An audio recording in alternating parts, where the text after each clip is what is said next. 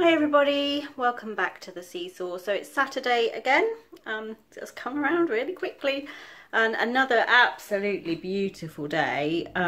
Just a bit confused as to why they announced the relaxation of some of the lockdown rules on a Thursday, knowing that it was going to be a beautiful weekend, and then saying that the new rules didn't come into place until Monday. Now, bit weird, but hey ho.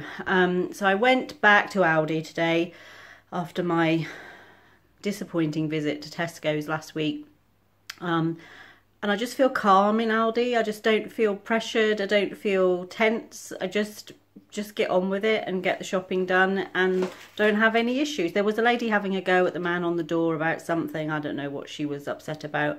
The fact that two people from one family had gone in with two separate trolleys, and he said, well, the rule is one person, one trolley unless it's a child. And she said, but they're from the same house, they got out of the same car. He said, but they've got two trolleys, so they're absolutely fine. And I'm like, you know what, just calm down, lady. It's not worth getting upset about what somebody else is doing. It's not interfering with you. She was quite a long way back in the queue, so she wasn't going into the store yet, so she wasn't going to be right behind them. Just, you know, pick your fights, and that definitely wasn't one to pick. Everybody was hot. People were getting irritated, and people were just sort of laughing at her, really. But I guess everybody has their own view of what we should all be doing, and that's the difficulty. Everybody has their own opinion. Hey ho. So yes, I went to Aldi. Did go over to Sainsbury's for a few bits. I spent £95 today, so over budget, but I think you'll agree when you see what I got quite a lot, and I got a few extra bits of non-food that if I take those out, then I would have been probably just over £80 between the two stores. So yeah, I'll turn you around, I'll show you what we got, and then as always at the end, I'll show you our meal plan for the week ahead. And so there is our suite. You can see the sun shining through. I have put the under cabinet lights on just because some bits of the counter are still dark, but it is absolutely, I'm not going to show you out the window because I've got washing hanging on the line. I don't particularly need you to see the washing hanging on the line in our garden, but it is absolutely beautiful. So non-food items, I got my usual TV mag. I picked up one of these day creams, Liquorice. Now I usually have Avon. Our Avon lady I've been buying from her for probably 7 or 8 years, but she's obviously not delivering. She is still doing orders, but it's all a bit weird, and I'm not really sure how it's working. And I'm almost out of face cream, of moisturiser for day cream, and so I just decided to pick this up. I know a lot of people rave about the Liquorice range of makeup. Now our Aldi is quite a small store, and so it doesn't have a big range of makeups and things like that, but this looked like it would be something that might work for me. It's very similar to the product I normally use, and it was £3 something for the jar, which is a lot cheaper. And then I spotted they had some of the Vaseline hand cream with antibac. Now the antibac, the sanitizers, I went back into work yesterday just to get my office ready for my team to come back. I've got one more coming back in on Monday to join me, and so it's sort of back to normal routine for me, although I am having a couple of work at home days a week, just to balance it out a little bit, especially while Caleb's still at home. Toney's still on furlough, so that's not a problem for us. But we've got these new hand sanitizer stations all around our site, in the factory, on the edges of the buildings as you come in the doors, and at the entrance to each office.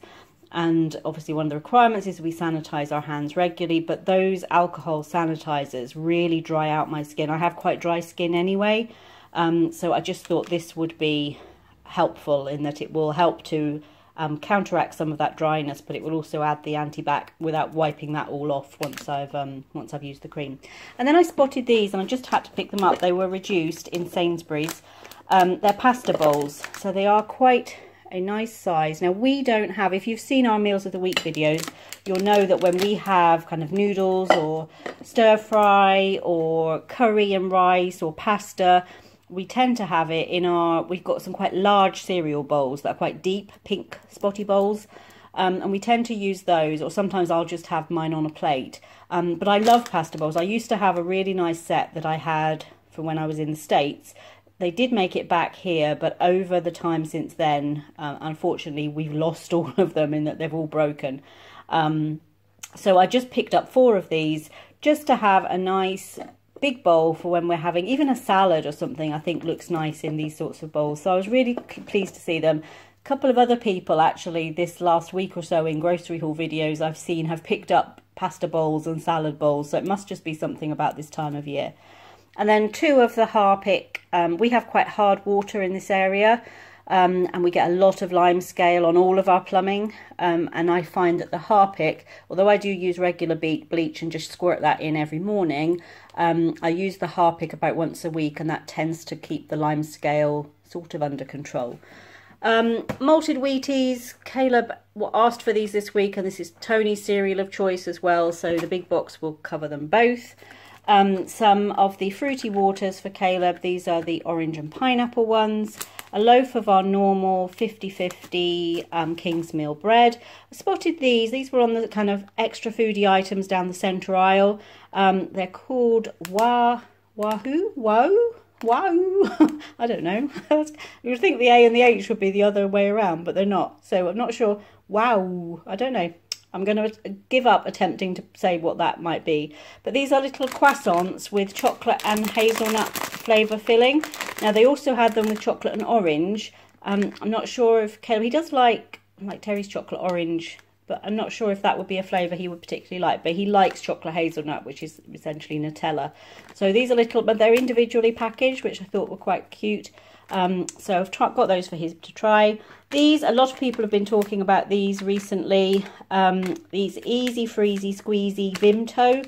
So they're like ice pops, but they're with Vimto, no sugar, and they are 5 calories a serving. So if anybody else that's following Slimming World, and I know a lot of you are, you can have 2 of these for half a sin.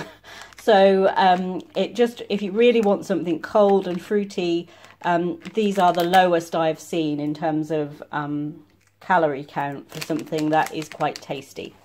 Some salted peanuts for a recipe I'm making this week, and then the rest will just be used for snacking. Chunky chopped tomatoes and a carton of passata. Some ginger nut biscuits. Some of the original wraps. Some garlic mayonnaise. I love to have that when we have like chicken and wraps and stuff like that. I do like the peri-peri mayonnaise with most things, but I like the garlic mayonnaise with things that are similar to like a kebab that you'd get from the kebab shop. Corn flour, some golden syrup and some cocoa. All of those in. The first time I've seen any of those 3 things on the shelves since we went into lockdown. Some digestive biscuits, and then a lot of Caramac. So I wanted to buy a big bar of Caramac or a multi-pack or a couple of bags of the buttons, but all they had was the little individual bars. So I had to buy quite a lot of them. I'm going to make a Caramac cheesecake for our dessert for this week, and hence the digestive biscuits and lots of cream cheese as well. But that was the only way I could get the Caramac. So it's a slightly expensive way of buying it, although they were only, I think, about 40p a bar. And so it probably wasn't any more expensive than buying a big multi-pack of them or a couple of bags of the Caramac buttons. But anyway, that's what they're for. I haven't just gone obsessed with eating Caramac chocolate. Shortbread fingers and 2 packages of cookies and cream.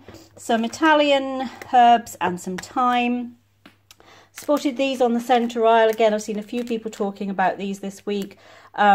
These are the Rice Krispie Squares. Birthday cake flavour, but they're thin. They are much thinner than the regular ones, and you can see they are 81 calories per snack. So again, if you're following Slimming World, that's another one of the snacks that fits into the kind of 4 to 5 sins, which is quite a nice snack. It's usually a snack that you know that you've had, and it is something that feels a bit naughty or a bit treaty, and if you can limit yourself to just eating one, which I am quite good at that, then they make a good thing. I've got some things coming this week that when they come I'll show you some other ideas for if you've got a sweet tooth, some snacks that are fairly low sin. So I will put a couple of videos up when they come in so that you can see the sorts of things that I snack on when I want something and I don't want to eat a bar of chocolate or, you know, 6 shortbread fingers or something. Some milk chocolate, which again is for a recipe. I've got some butter. I've got 3 packs of butter because we're completely out. Some chicken stock pots. I think that's all the pantry stuff. Didn't need milk as Tony picked one up just the other day, and we've got one in the freezer as well. But 2 boxes of the smoothies. Caleb's having at least one of those a day at the moment. Apple juice. I've got 3 pots of double cream. Again, I need some for the cheesecake I'm making. And then I'm going to make some meringues as well. Some little meringue, like little mini pavlovas, to have with some fruit. And for me, just a drizzle of cream. And I know you can get low-fat cream, but these are the sorts of things that I would rather indulge in. So I'm not too bothered about bread and stuff like that. And actually, the sweet treats don't bother me that much. But if I do want something sweet, I want it to feel like I'm having something real rather than something fake, if you know what I mean. So I've got double cream to have some drizzles of that on fruit or pavlova, and some for cooking as well. A pot of sour cream, some cream cheese. Now, I didn't get low fat. I got the full fat to make the cheesecake. It's a no-bake cheesecake, so I could have gone with the low fat. But you know what? If I'm putting all of that caramac in it and having digestive biscuits and butter at the bottom, the cheese is not going to be the be-all and end-all. It's not going to be a healthy dessert. But, you know, sometimes you just need to indulge. And I do enjoy that. That's why my weight loss has been steady. You know, I've lost over a stone while I've been back on Slimming World. But I'm not going to be one of these that loses, you know, 5 stone in a few months, because I do like to indulge now and again, and all I do is I have a day, I indulge, and then I'm back on it the next day and put it all behind me. And it might mean that I only lose a pound instead of perhaps 3 pounds in the week, but I'm okay with that. It's just steadily going down, and that's all I'm looking for. A couple of lunch meals for Caleb. He quite enjoyed these last week, so a spaghetti and meatballs and a mac and cheese, so that he can have those as an alternative at lunchtime. A big tub of the 0% Greek yogurt. Our little sushi counter at Sainsbury's was back open again. It's the first of the kind of service counters that I've seen open. So the deli is still closed, the bakery service counter is still closed, the pizza and snack, you know, you can get pizzas made fresh and like chicken and stuff like that. That's all still closed. But the little man was there at the sushi counter today. So it was only, you couldn't order it direct from him, but he was putting out pots of packages of sushi regularly. Caleb and I both love sushi. And so I got a little pack of the salmon sushi just for a little afternoon treat. We'll perhaps sit outside and eat that in a little while when we've got this put away. Some little blocks of cheese.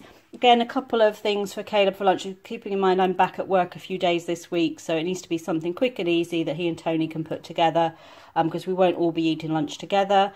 So a ham and cheese snack attack, or attacker snack, which is just a little tortilla with ham, cheese and ketchup in it, and then a Lunchable with the ham, cheese and crackers. A tub of soft scoop vanilla ice cream.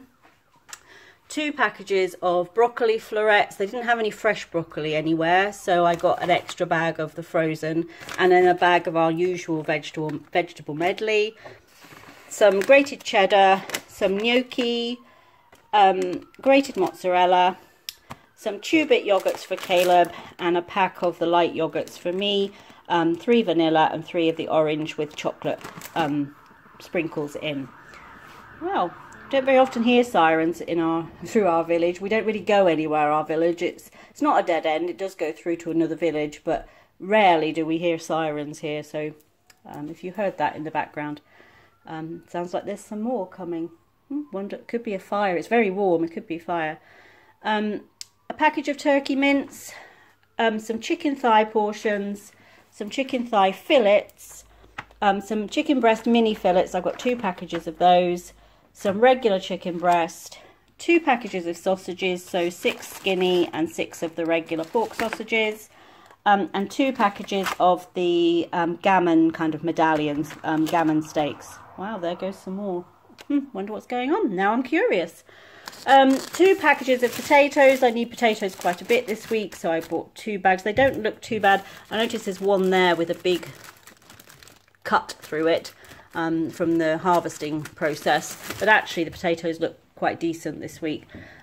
Celery, some carrots, some onions, a tub of parsley. So we planted out some herbs that we bought at the garden centre last weekend, but they didn't have any parsley. So we've just bought one of these. I've never attempted to plant out one of these from the grocery store. Not sure how it'll do, but don't see why it wouldn't work. And parsley is one of Licky's favourites. We have got some mint now growing in the garden again, so that's keeping him happy. Some mini carrots that I just want to use these prepared carrots just to throw into a crock pot meal this week. Some tarragon and some flat leaf parsley for cooking, and then some curly parsley for Licky. Traditional runner beans. Now I didn't plan to get these, but one of my favourite memories from summertime when I was young. So my dad grew all of his own vegetables and salad products. We only ever ate what he grew in the garden. We never bought vegetables at all. He would grow them, and then when I was, I don't know, about 8 or 9, we got a big freezer. That was quite a novelty at that time. And he started freezing vegetables so we could have different vegetables around the year. But when I was really young, it was whatever was growing in the garden is what we had. And so at this time of year, runner beans, and he would sit outside and string runner beans and slice them ready for dinner. And that was one of my favourite memories of him. He would sit out there with the cat would sit next to him, and he would be slicing runner beans on his little stool. And as I saw these, it just reminded me of my dad. We've got Father's Day coming up, and I just decided I wanted runner beans. So I don't know if Tony or Caleb will like them. They're not quite the same as green beans, but I am determined to have those with a meal. We've got a sausage and mash meal this week. We've also got a chicken casserole, so I will build those into the menu somewhere. A bag of bistro salad. I've still got some romaine lettuce from last week. A bag of baby corn, which is still now Licky's favourite little extra treat. Some bananas, a bag of mixed peppers, 2 cucumbers, and some berries. So I got wonky blueberries, wonky raspberries, and wonky strawberries. So that was the haul. I think you'll agree that's quite a bit more than I've got in recent weeks, so I didn't mind spending a bit more money. So looking at our plan for this week, tonight we're going to have a bolognese gnocchi bake. So I'm going to essentially mix it all up in a casserole dish and just bake it in the oven. So I'm going to brown the mince first, but then mix it with the gnocchi, the passata, some seasonings, put cheese on top, and just bake it all together in the oven. Tomorrow we're going to have chicken and dumpling casserole with mash and some veg, maybe the green beans, the runner beans. Monday, gammon, chips, eggs and beans. Tuesday, sausage, mash and veg, so quite simple meals to start the week. Wednesday, I'm going to do a slow cooker garlic chicken with veggies. So that is the chicken tenders, the chicken mini fillets, with the carrots and some potatoes, and a kind of garlic, not really a sauce, it's some garlic butter and some other seasonings that you pour over it and just leave it to cook all day. So looking forward to that. Chicken fajitas on Thursday, and then Friday we're having hoisin peanut, chicken and rice. So a lot of chicken this week. We have got gammon and sausages, so we are breaking it up a little bit. But chicken is our go-to meat in this house. And we've got a varied week of meals this week. Nothing's really the same. And yet we are using a lot of chicken and obviously turkey mince. So that's our plan for the week. We thank you for joining us for this grocery haul and meal plan, and we look forward to seeing you right back here on the Seesaw soon.